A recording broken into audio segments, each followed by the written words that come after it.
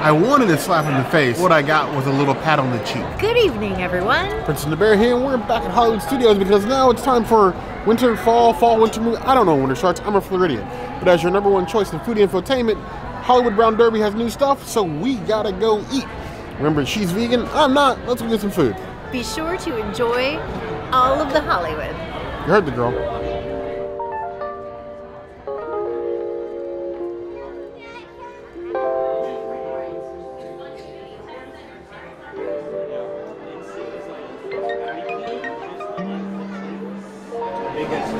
The Pomegranate Whiskey Sour. Bear got this in its original form in our Jollywood video. If you haven't seen that yet, go watch that video.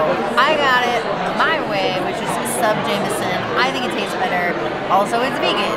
Crown is not vegan.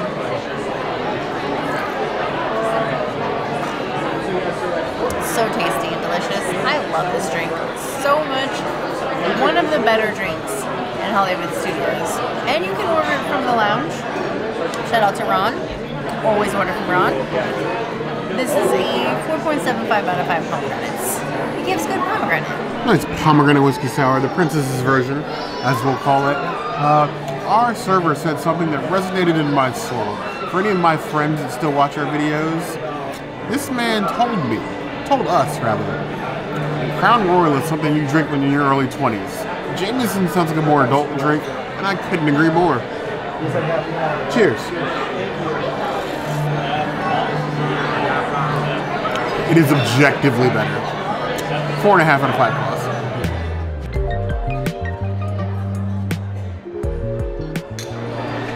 I'm feeling a fancy bear. Every once in a while I like to be fancy even in these signature restaurants. I got an Absinthe Minded, which is a strong smell of absinthe, that black licorice taste you get with absinthe, some juices, and a little like martini glass. I feel fancy.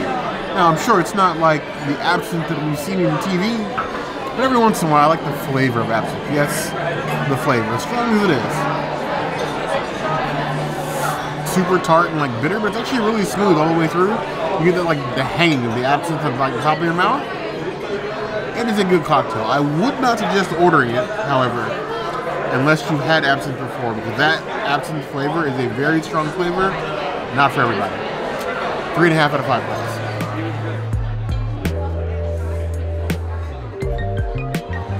Now we have these beautiful French rolls.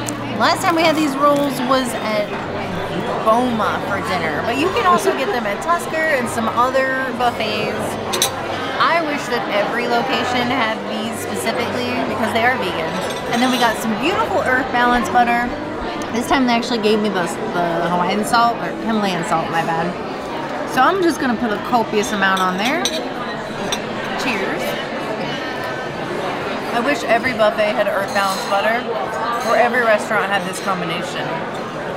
This, or maybe like that roasted garlic from Yachtsman, is the way. If only Yachtsman had these rolls, because their rolls are terrible. I would give this a 4.75 out of 5 breads. This gives really good bread. This is the type of bread you want to brag about to all of your friends and maybe even share.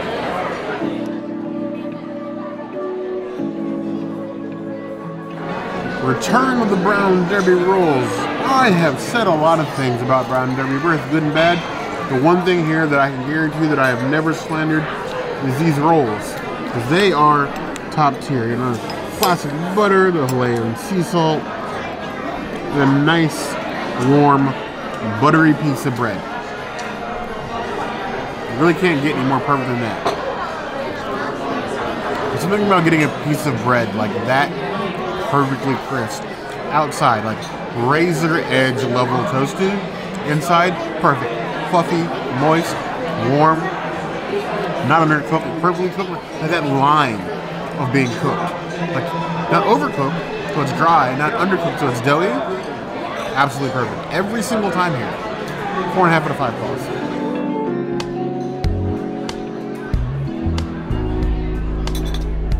So these beautiful chorizo mushroom croquettes. Brown Derby coming in hot with the mushroom options. So many different mushrooms presented so many different ways. I feel like this reminds me of like some sort of cross between what I had at Hangar Bar Holiday and what they offer as an appetizer at Citricos. Citricos is arancini. I say that wrong every time. Let's go ahead and just cut one of these beautiful things open.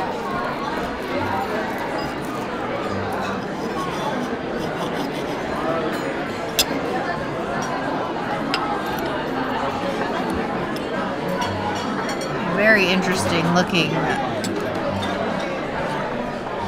treat. Should we call it a treat? It's only 3 of these. This is a 6-batter. That is incredible. I like that better than the Citricos. I like this better than Hangar Bar. I miss the corn soup, but oh my goodness, is this tasty. I was not expecting that. If you guys are new to this channel, I don't like mushroom. So for me to like something this much that contains mushroom is kind of a rarity. I'm obsessed with this. I have to give it a 5 out of 5. This is a Princess City's item. I need more of this in my life. Wow, it's so good. So, chorizo and dirt room croquette. It's an interesting addition to this menu. This menu, I will give credit what credit is due, is all about seasonal changes.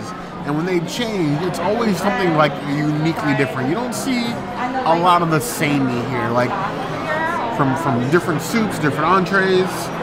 Change is something that Hollywood accepts very well while you're in the restaurants.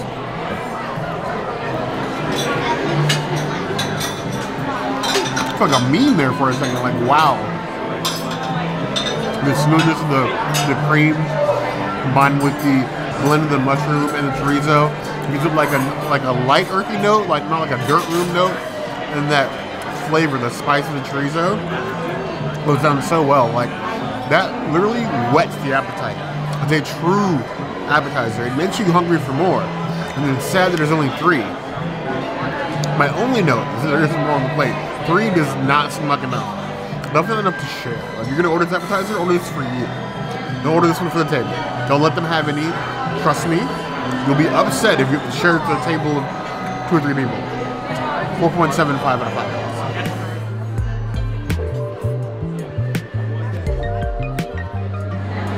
Here we have the Beet Burrata. Nice, fresh mozzarella with beets, granola, pumpkin seeds, all out in a nice little spread. That cheesy goodness.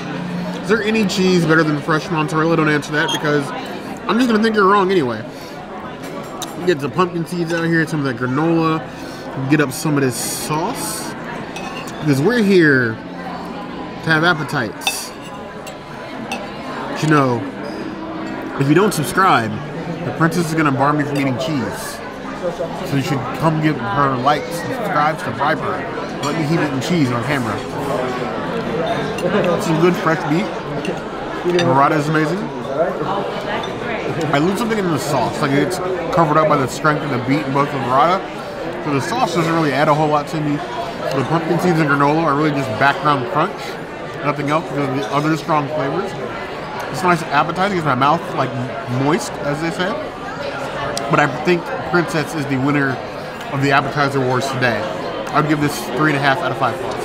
But when compared this to the beets at Space 220, Space 220's beets are better. It's a beet battle, and those beets beat these beets.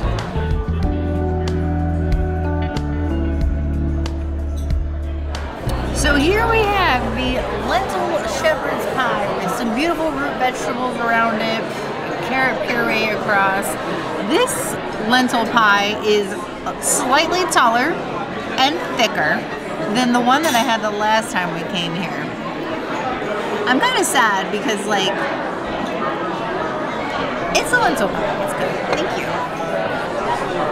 And I had the Salisbury here twice. And this is my second time having this. But I had the tomato risotto with the eggplant fritters only once. And that's the one that I'm still missing. But at least there's lentil shepherd's pie. It's seasoned very well. The lentils are cooked through perfectly. They're not too mushy. They're not too like crunchy.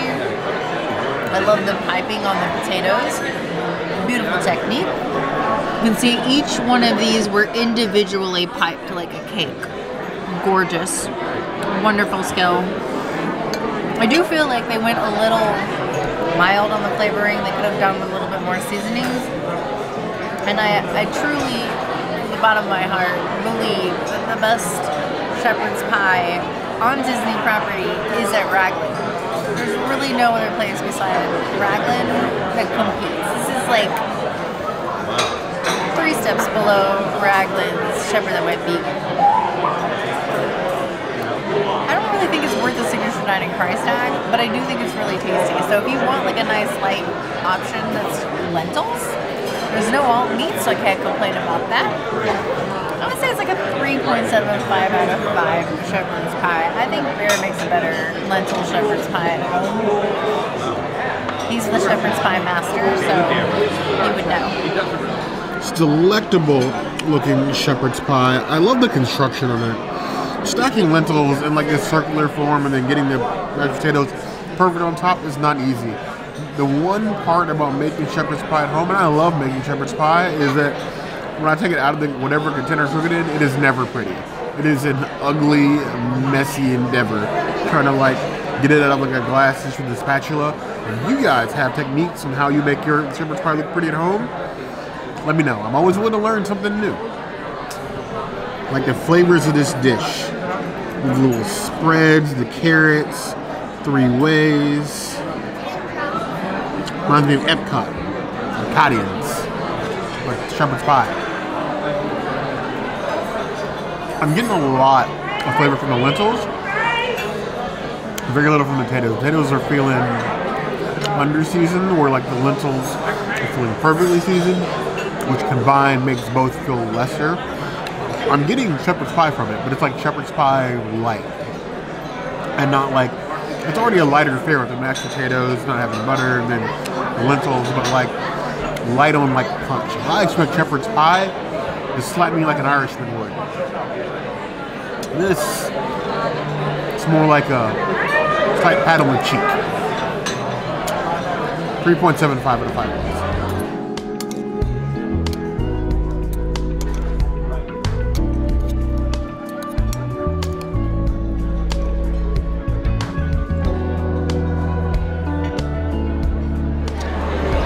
So here we have our famous, not the famous, our famous, meaning they want to own this. Oh, they do. Famous Cobb Salad. Tossed at the table, princess style, but no, it wasn't tossed by Princess. It was tossed by Frank the cast member. He did an excellent job putting them together. From Cuba, no less. For our Cuban friends out there in YouTube land. But you have all these delectable greens in here. You have the nice chunks of the blue cheese. I added chicken. You can get it without. You can get it vegetarian if you like. They also have shrimp as an option. I decided to go for chicken because this salad has been on the menu for a long time in different iterations. I've never had it. People rave about it. So, things people rave about, I gotta try. Are they always right? No. Am I always right? No. But we're gonna try this thing. And we're gonna pray for the best. I forgot that there was bacon in it. Even though it's like on the menu, obviously there's bacon in the Cobb salad. Bacon and turkey and chicken. It's like a 3-meat Cobb salad with the egg and the funky blue cheese. Now there's a lot of blue cheese in this. If you don't like blue cheese, you really should be ordering Cobb salad to begin with. But even for a Cobb salad, it's a strong blue cheese flavor. It goes a long way towards making this like an extra creamy salad combined with the dressing. So it's very wet. Like almost a little bit wetter than I like most of my salad because you lose the crunch in the lettuce. Now, it's a Cobb salad. I wasn't really expecting a whole lot of crunch from iceberg shredded like this anyway, but I do like a little bit of crunch to come more than just the bacon. The salad itself, the flavor, it's probably the slap I was looking for with my appetizer, or the princess's food, and got it here. It's a great salad. Best salad I have on property? Probably not. I think I've actually had better salads here. I used to have a strawberry field salad here that I love. But still a solid entry. We have 4 out of 5 qualities. It's probably a little generous, but they're owning it And the presentation's nice. I really don't have any complaints with it being a little bit wet, and that's a preference thing. I'll give you your 4. How does it compare to 50's prime time? 50's prime time is instantly better. You offered me 50's prime time over this salad, I'm gonna knock this on the floor like a cat.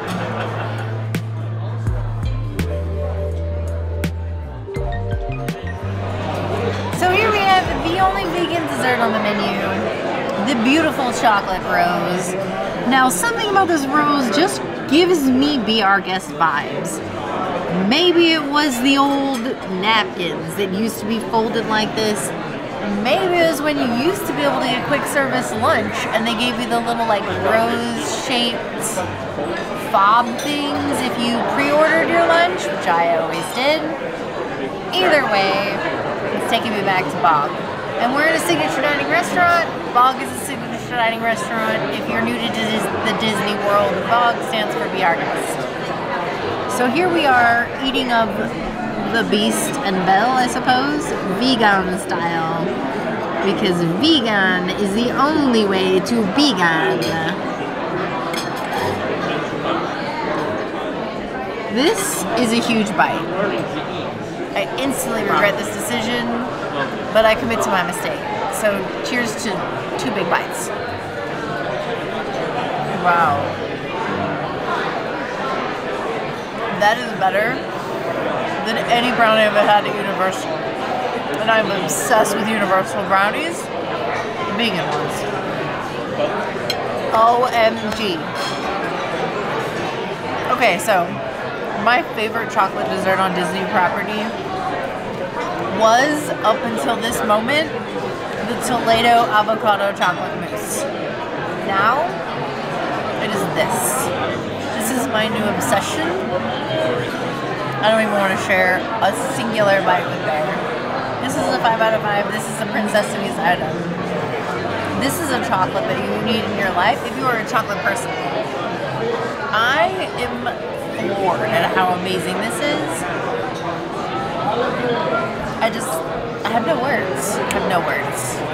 Why is the food good here? I usually hate this place.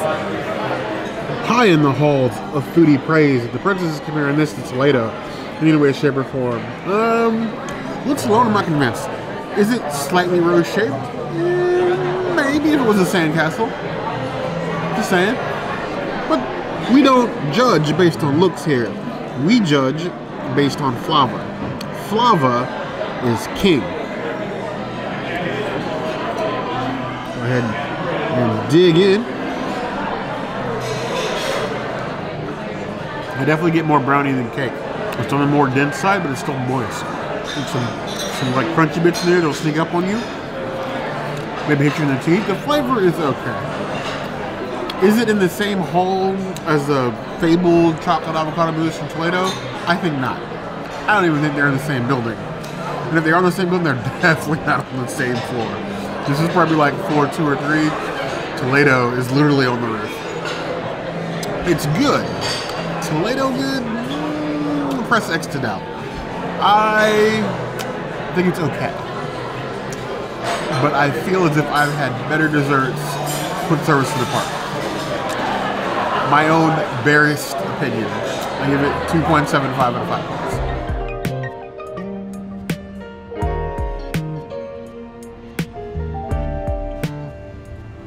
Holland Brown Derby, I say, is a mixed bag. I like it. I like it. I think it's like, I mean, it's the only signature dining restaurant at Hollywood Studios, so it's in its own category. I feel like you have better options. Period. There are better options, but if you want signature dining, it's either Hollywood Brown Derby or this secret elevator to Club 33. She's gonna keep mentioning Club 33 like it's some Easter egg, thinking we're gonna go eventually. Probably not. It's only $15K a year. Only $15K a year. More Easter eggs. I don't know what you guys think. Like, where does 50's Primetime rank on sort of like your priority of food to eat here? Are you trying to make a 50's Primetime reservation? Do you want something quicker? Is this a signature dining that ranks on your list of signature dinings in all of Walt Disney World that you got to visit? So is it routine for you? Are we making 50's Primetime reservation, or are we making a Hollywood Brown Derby reservation? Hollywood Brown Derby. Where does that rank on your list of signature dining? Like, is it all of Walt Disney World? Is this like, you want something quicker when you come here? Like, I need to know. Like, where does it rank for you? Like, is it the history? Is it the tradition?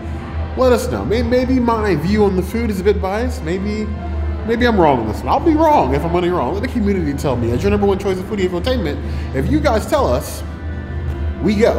If there's anything else you'd like to see us do, of course, the comments are a place to find us. Hit the notification bell if you want to see other videos like this, and we have new videos 5 days a week. Monday, Tuesday, Wednesday, Thursday, Saturday.